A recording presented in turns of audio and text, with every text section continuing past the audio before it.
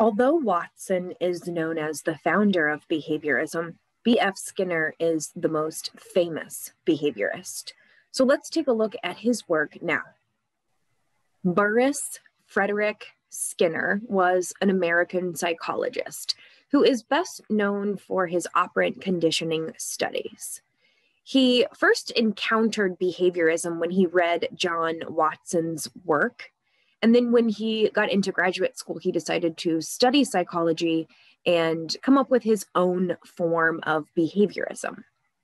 He became popular in part because he was really good at recruiting graduate students to come and work with him, and then really good at getting their studies and his studies published, which helped them get jobs after graduate school and spread Skinner's behaviorist ideas to other universities and even more students. In that way, Skinner is similar to Wilhelm Wundt. He, remember, supervised 186 dissertations, which meant that 186 people went out into the psychology departments in the late 1800s and early 1900s and spread these early ideas of Wundt's. The same thing happened with Skinner. He was a likable guy. His graduate students wanted to work with him. They published a lot. This helped spread his ideas.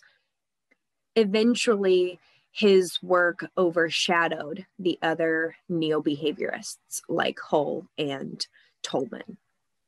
He became so famous that in 2002, the APA, the American Psychological Association, named Skinner the most influential psychologist of the 20th century. Not just the most famous, but the most influential, the person who influenced the field, the subfields. Eventually, Skinner's work overshadowed the other neo-behaviorists like Hull and Tolman. Skinner became so prominent in the field of psychology in the 1940s, 1950s, 1960s that the APA named him the most influential psychologist of the entire 20th century. They gave out this award in 2002, which is a big deal. Of all of the people that we talk about this semester, Skinner was labeled the most influential. Not the most popular, not the most famous, but the most influential psychologist in the entire century. That's impressive. Skinner was born in Pennsylvania to extremely hardworking parents who, like many of our parents, used rewards and punishments to shape his behavior. From an early age, he said his parents taught him to fear three things: fear God, fear the police, and fear what other people will think of you. And what he meant by this, he didn't mean be afraid of all these different things, but his parents wanted him to obey the rules of society, to contribute to his community instead of. B.F. Skinner was born in Pennsylvania to extremely hardworking parents who, like many of our parents, used rewards and punishment to shape his behavior. As a child, he spent a lot of time building things. He made slingshots and model airplanes, and he built this device that allowed him to throw potatoes into his neighbors' yards, and he did get in trouble for it. He described himself as an independent thinker and wanted to become a writer. When he graduated from high school, he took some time off to try to get his writing career started. He was unable to write anything of value, became very frustrated, had a minor identity crisis, and decided that writing was probably not the way he wanted to spend the rest of his career. So he decided he wanted to go to graduate school, and he ended up studying psychology at Harvard University and earned his PhD from there. He went to school there for several years, graduated in 1931, and then ended up staying on after graduation as a researcher until 1936. Then he taught at the University of Minnesota for a few years. He transferred to Indiana University and then came back to Harvard University to finish out the final years of his career. Throughout his lifetime, he published over 20 books and more than 100 peer-reviewed journal articles. That is also impressive. That is a lot of information. But that wasn't the only thing he did. He was also very supportive of his students and was able to, again, spread his ideas through his students. While teaching at the University of Minnesota at Minneapolis, he published his first book, The Behavior of Organisms, in 1938. In his book, he argued that free will is an illusion and that all behaviors are shaped by, conditioned by the environment. Now, he's not saying that free will doesn't exist. He was just saying that the idea that we have 100% control over our behaviors, that we decide how we're going to act all of the time, he didn't agree with that. He argued that there are many situations where our life experiences of being rewarded and punished for a specific behavior, those life experiences, the environment itself, impact whether or not someone will behave in a certain way. And among the behaviorists, this was not an unusual idea. Many of them, remember, said the environment has an impact on behavior. Skinner took it to the extreme and basically said, this tendency is so strong, so significant, that there are very few behaviors that are not shaped by the environment. And the idea that we all have control over everything we do is an illusion. It's not that simple. There are other things that are playing a role, namely rewards and punishment. Like Clark Hull, Skinner also believed that it was possible to predict human behavior with precise laws. He encouraged other behaviorists and other psychologists to focus on those things that could be measured. He spent a lot of time working with animals, and so it was relatively easy for him to observe the animals and record that behavior. But he encouraged other researchers to find new ways of measuring human behavior. He also described his operant conditioning principles, his methods, his procedures in this particular book. He also described the differences between his principles and Ivan Pavlov's classical conditioning. He recognized that his studies were related to, similar to, but yet the ideas were very distinct. And so he wanted to, right off the bat, explain to the world how his work was different from Pavlov's work. He used the word operant because he said behavior operates on the environment. Depending on our action, there may be a reward or there may be a punishment that arises in the environment. Skinner distinguished between what he called respondent behaviors and operant behaviors. Respondent behaviors are those like the ones that Pavlov studied. Reflexes that are elicited by a stimulus in the environment. Reflexes, and they are instigated, they are drawn out, they are created by something in the environment. These reflexes do not apply, they don't explain all of the things that we do. Instead, he referred to everyday behaviors as operant behaviors.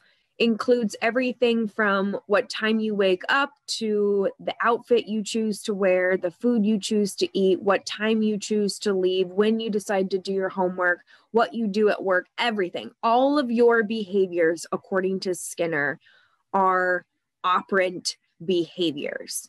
Your heart beating, your eyes blinking, sweating when you're nervous, those are respondent behaviors. Those are behaviors that you really don't have any choice over. They just happen because of what's going on in your environment. Operant behaviors are those voluntary behaviors that we have more control over and that are more relevant to the study of psychology. Operant behaviors are emitted, not elicited. They're emitted. And they are not a response to the environment. They're just the normal behavior. Skinner paid attention to what happens after that behavior and how those consequences influence future behavior. This distinction is important because his studies really focused on those operant behaviors. When we teach our animals how to do tricks, we are using operant conditioning principles, and we are shaping what he called operant behaviors. Now, this can be accomplished using two main processes: the process of reinforcement and the process of punishment. I'll describe them in a little bit more detail on the next slide. But the main idea here is that reinforcement encourages future behavior. Rewards increase the likelihood that that behavior will occur again. Punishment discourages behavior. Punishers reduce the likelihood that that behavior will be replicated in the future. Reinforcement encourages and punishment discourages. In order to carry out these two processes, he used several different techniques, and I don't have all of them in this lecture. I've got the three main ones here. There are a few other ideas that we just don't have time to cover. I have a lot of information to show you about Skinner. Here are three of the specific techniques with their definitions. Positive reinforcement. The positive stands for the addition of something. Positive means adding something to the situation. Reinforcement, of course, means encouraging behavior. So positive reinforcement is the idea that we add something of value, something the organism wants, like food or praise, after a desirable behavior. The experimenter's response, whether or not we give positive reinforcement, punishment, or no action at all, the experimenter's response, the environment's response, is very important in terms of timing. It needs to happen right after the behavior. Sometimes people will return home from work and find that their pet has left a mess. It does you no good to discipline your pet at that point. That behavior probably happened minutes ago, hours ago. The animal is not going to understand that action from minutes ago and the punishment are related.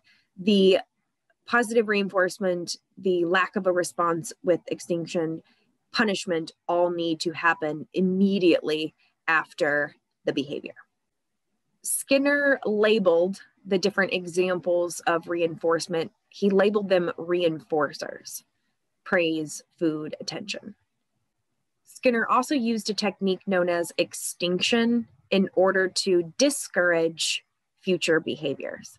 Extinction is simply a lack of reinforcement, withholding food, praise, and attention, ignoring the behavior in an effort to make it go away. This works with some behaviors, but not all behaviors.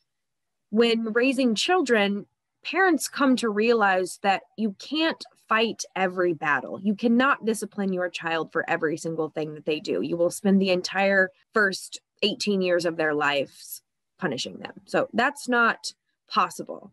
You will have to ignore some behaviors in hopes of it going away. This is called extinction. Not reinforcing those behaviors as a way of making it less likely that those undesirable behaviors will occur again. One of the problems, again, is that many of us end up reinforcing the very behaviors that we don't want to happen. We do it accidentally. We don't even realize that there is a reinforcer in the environment. Negative attention is still attention. And so there are situations where bad behavior needs to be punished and then ignored. Positive reinforcement is adding something the organism does want. Punishment is adding something the organism doesn't want, something bad, something that is considered negative. And we use punishment to reduce the likelihood that a behavior will be repeated. It is all about reducing the probability that an animal will do something again.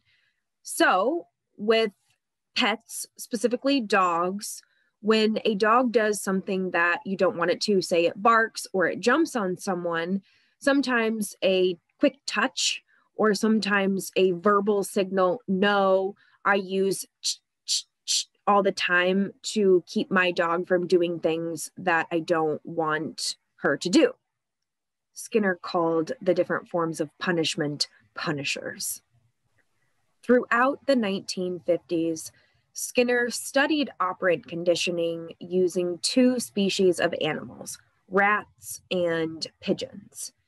By the 1950s, many people had it with the maze studies. That was the main way for behaviorists to conduct their studies, have these rats run through mazes. By the 1950s, people were tired of the rats running through mazes and were looking for other ways of studying behavior. So Skinner filled that void, and he filled it with his work with pigeons. He published the results of these studies in a 1957 book called Schedules of Reinforcement. You can see in the image here Skinner and his pigeons, and this is where they spent most of their lives. Their diets were controlled. The amount of training that they received was controlled. He really did try to document as much as he could and keep track of all of the different variables that would need to be controlled for in his analyses. Standardization was important to Skinner, just as it was to Watson, Pavlov, and the other behaviorists. In order to standardize his own studies, he built what he called the operant chamber, and you can see an illustration of it here. Clark Hull called it the Skinner box, and even today you will hear most people call it the Skinner box, but Skinner called it the operant chamber. These chambers had lights, speakers, food dispensers, levers for the animals to learn how to push in order to get the food. They had electric grids in order to shock the animals. Every rat experienced the same type of environment, the same light, the same sounds, the same electrical grid, the same size room. All of those variables were controlled with this setup. He would place the animals inside of the chamber and then record their reactions, record their behavior. He used what is called a cumulative recorder to record, document the rate of their response. So he would take notes and watch what the rats would do, write it down. But he also used this recorder to measure the length of time between, say, a light and then the lever push. Imagine you are one of Skinner's graduate students and you're introducing a new rat into the experimental rotation. When you first put the rat inside the box, it's just going to explore everything, sniff everything, look at everything. When the rat goes toward the food dispenser, you would want to drop a piece of food. When the rat has its back to the food dispenser or when the rat walks away, you want to be sure that you don't drop any food. You want to make sure that you ignore those behaviors. Sometimes the experimenters would shock the animal when it would walk away from the food dispenser. The idea was to just keep rewarding it every time it came near the food dispenser. Eventually, the animal would have to touch the lever. Eventually, the animal would have to press the lever. But at first, you just reward the small behaviors like going towards it, looking at it, touching it. This was done only when the light was on, and that light was key.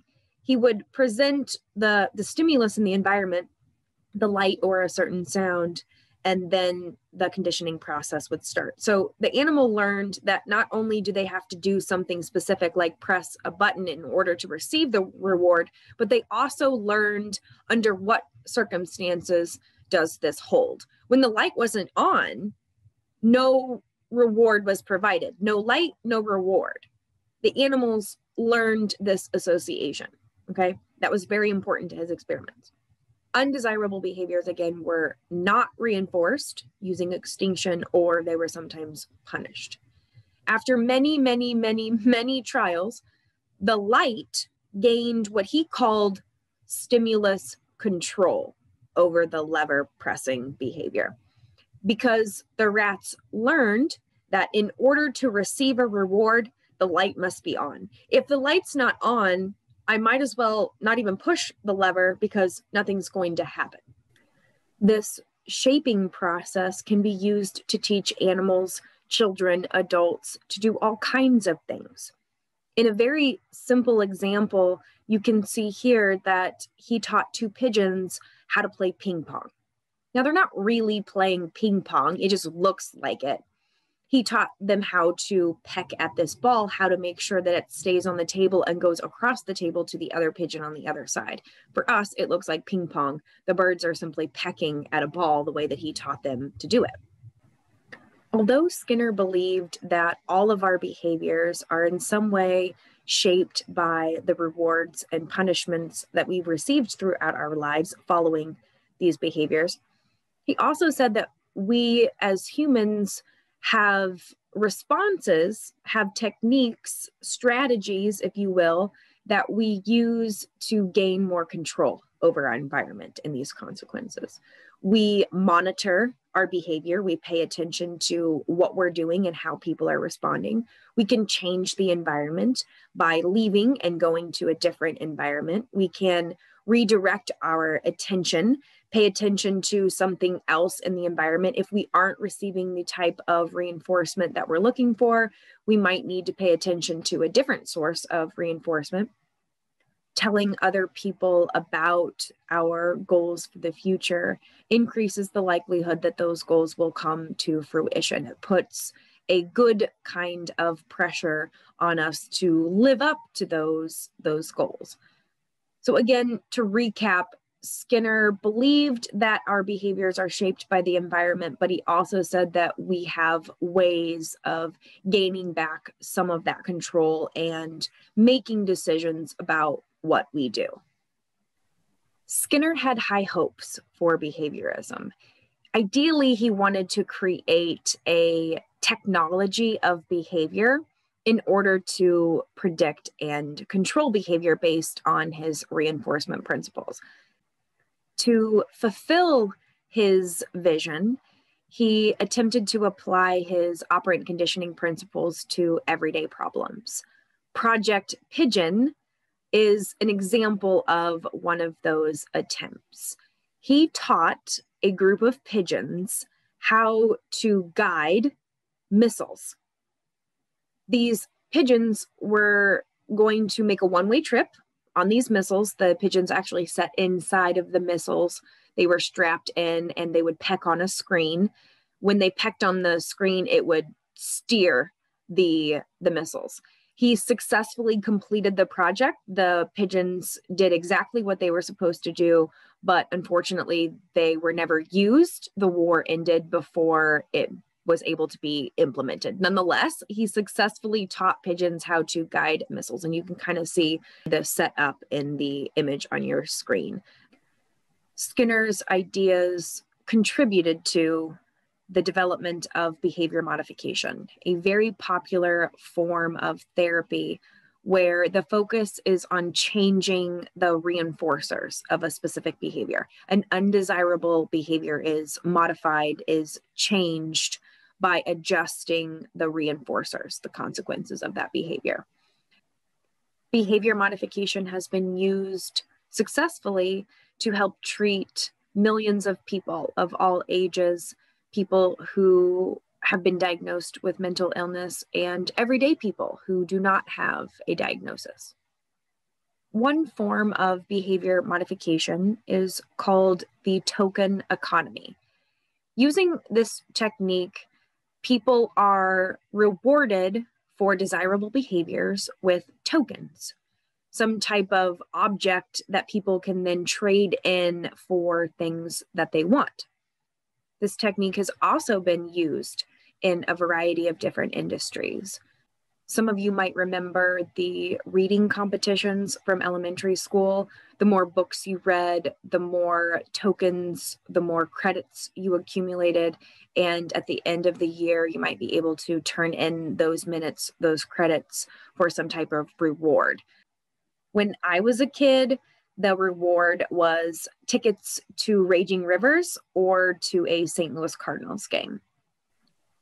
Throughout his life, Skinner created and designed several different products that applied operant conditioning principles. He created one of the very first teaching machines for children. The machine that you see here on your left was designed to help children learn how to do basic math and how to help them read. The machine would present words and bits of information. The children would have to respond. They would receive immediate feedback from the machine in terms of right or wrong. The machine could also be adjusted to each child. So children who were doing really well could be challenged, and children who needed extra help could go back and review the lesson. In 1944, during World War II, he and his wife were expecting their second child. He wanted to create a crib that would keep the baby safe. So he created what he called an air crib, and you can see an example of it here in the image on the right. The temperature was controlled, the size was controlled, there were walls and doors, the baby couldn't get out. As you can imagine, some parents were not okay with enclosing their children in a cage, and so his air crib did not sell very well, but it was another example of Skinner attempting to apply his principles to real world problems. There is one more thing that I'd like to mention about Skinner and his legacy. Although he really didn't make a profit on his trained animals, his work certainly inspired many other researchers, psychologists, and entrepreneurs to figure out a way to make money from the training of animals. This entire industry really owes its success to Skinner.